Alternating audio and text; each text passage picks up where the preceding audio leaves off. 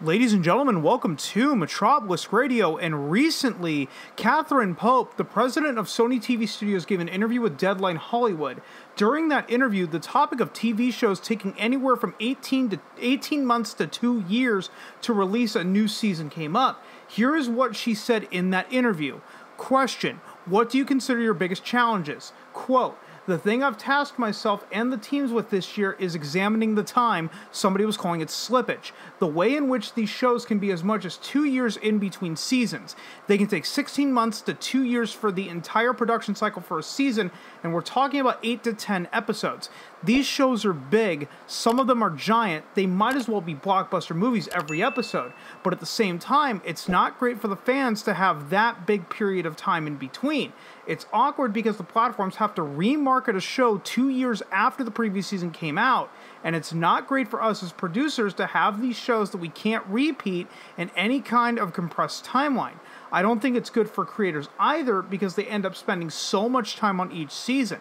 It's all about making sure that we're protecting the show, and for the creator, it's their time and effort and their ability to tell the stories over multiple seasons, which is the art and the beauty of TV. It's a novelization of the characters' stories. When we lose that, we start to lose a key foundational part of our medium. So that's something we are focused on, trying to bring a little more production and timeline hustle to the whole process, just to make sure that these shows get to the fans as quickly as they can.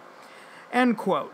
This got me to thinking about some reasons why TV shows with shorter seasons, and when I say shorter seasons, I'm referring to TV shows that produce seasons of only 8 to 10 episodes, need to come out more frequently. I can sit here and come up with many reasons, but for the sake of time, I have come up with 3 major reasons for why TV shows with shorter seasons need to be coming out more frequently, so let's dive right into those.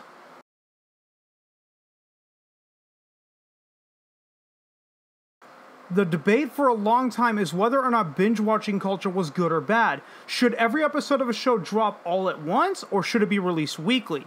The core of this debate is if the show is dropped all at once, it only gets talked about for a week and everyone moves on. The problem with a lot of these modern shows is that they're taking 18 months to 2 years to come out with a new season. It doesn't matter if every episode of a show is dropped at once or weekly, the outcome is the same. All roads lead to Rome. People are going to stop talking about the show because the gap between seasons is so large. What this prevents is fans creating fan blogs, podcasts, or fanzines of these shows that could keep them relevant. I would argue that the show Lost was only popular because of all the fan podcasts that were coming out at the time. Every week there would be a new episode to discuss where the show was heading, etc. And then once the season ended, all people had to do was wait out the summer for the next season to drop. So this is when the fan theories would come into play. What's going to happen in seasons 2, 3, 4, 5, etc.? We can debate whether or not fan theories are beneficial to a show or movie, but that's another topic for another time, in the words of Maz Kanata.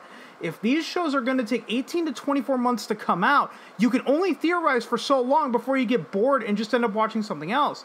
I argue this is why The Orville never became the new Star Trek. The wait between seasons 1 and 2 was a little over a year, which I would argue isn't that bad in the grand scheme of things, but the 3rd season of The Orville wouldn't come out until 2022, almost 3 years after season 2 had finished on Fox, and it would release only on Hulu and not broadcast. Personally, I think that season 3 was really good, but where were the people talking about The Orville? Season 3 dropped their episodes weekly, but it seemed that no one was really talking about it. Why? Because the wait between seasons was so long. Compare that to Star Trek on Paramount+.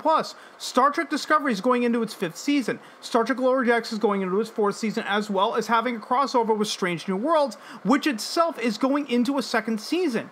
Even though these Star Trek shows on Paramount Plus aren't getting traditional seasons of 22 to 24 episodes, there is so much releasing that Star Trek fans don't have a shortage of things to talk about right now when it comes to new Star Trek. The same cannot be said for The Orville, or Cobra Kai, or Stranger Things, or The Mandalorian.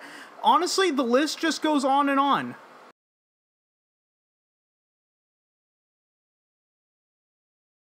This is something that is impossible to get around without the de-aging technology that is being used in big budget movies. The problem is, we're talking about TV shows and not movies. Movies tend to have bigger budgets than a full season of a TV show, with some exceptions, of course, Anyways, two shows that I can think of off the top of my head that are experiencing this problem is Cobra Kai and Stranger Things.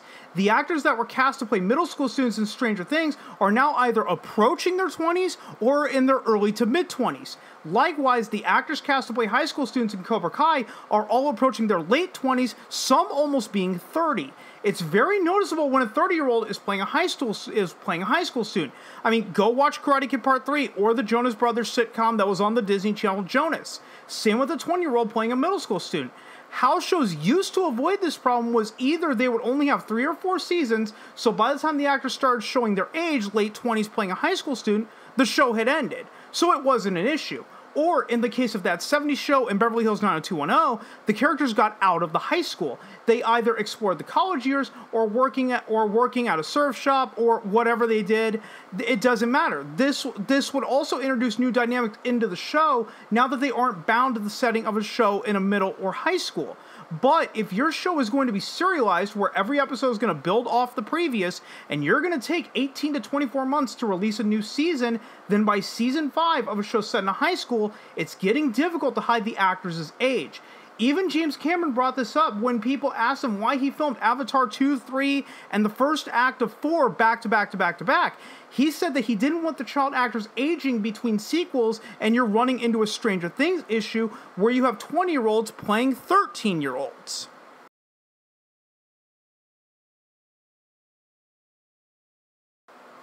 For this one, I want to circle back to one part of the quote in the introduction of this video. Quote, "It's awkward because the platforms have to remarket a show 2 years after the previous season came out, and it's not great for us producers to have these shows that we can't repeat in any kind of compressed timeline. I don't think it's good for creators either because they end up spending so much time on each season." End quote. That to me says that it's bad for creators to spend too much time on a show, because if that happens, then the rougher edges that could help a show stand out from the crowd get smoothed out. There's nothing wrong with smoothing out some of the edges in a TV show. A show like The Walking Dead should have done that.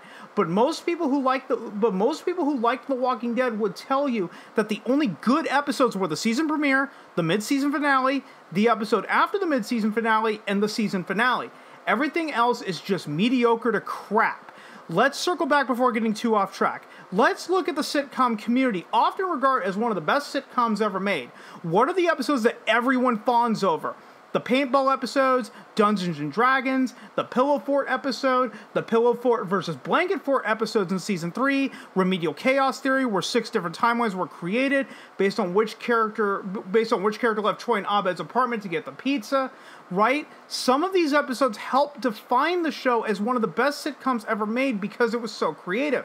But imagine if Community were forced to only make 10 episodes a season. Would the paintball episodes even get made? What about Dungeons and Dragons? What about Remedial Chaos Theory? What about the Blanket Fort versus Pillow Fort episodes? This is what bothers me about modern TV shows. It's the lack of filler. As I brought up, sometimes these episodes that would normally be written off as quote-unquote filler could be considered some of the best episodes of the show.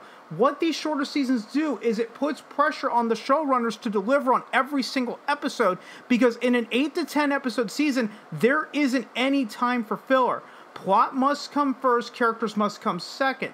So, when people go back and rewatch these shows or quote-unquote binge them, there isn't a lot of substance there. Everything is surface level because of these shortened seasons.